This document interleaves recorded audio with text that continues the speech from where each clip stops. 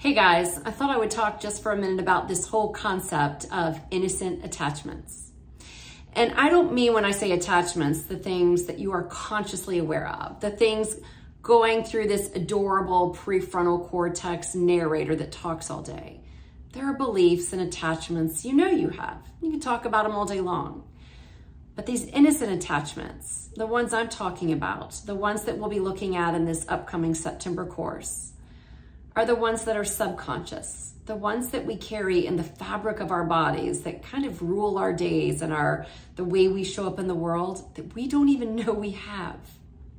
It's so compelling to believe that things outside of us, circumstances, people, the way people are to us, and even thoughts that pass through our little minds, it looks like those are the things that give us our well-being, our peace, our joy, and our happiness.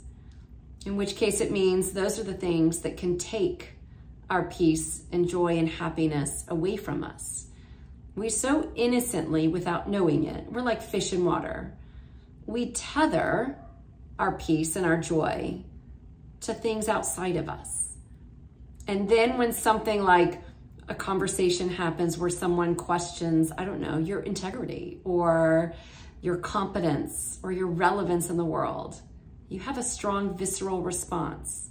Your body kind of reacts and we say, they triggered us.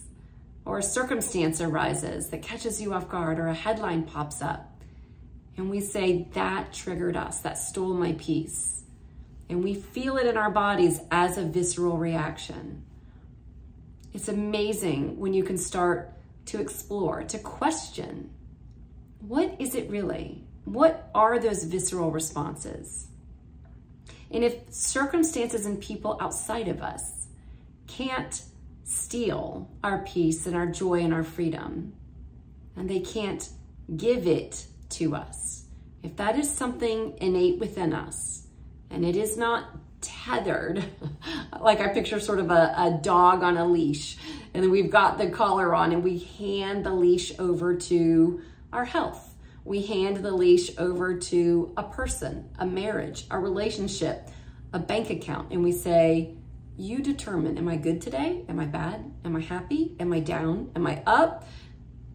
We so innocently, without even realizing it, we hand over the leash to the bank account, to the relationship, to what people think about us. Those are the kind of attachments I'm talking about. The ones that stir up those visceral responses, the ones that stir up those feelings of ick and tightness and contraction. And it's so innocent until we finally have someone that says, hey, let's take a peek. Let's see where the confusion is. And let's see where all that good stuff, the joy and the happiness, the peace and the freedom, let's see where they actually do come from. And let's stay there for a minute. I hope you'll join us. There are 2 spots left. If you have any questions, just feel free to reach out to me. I'm happy to answer them. Thanks, guys. Bye.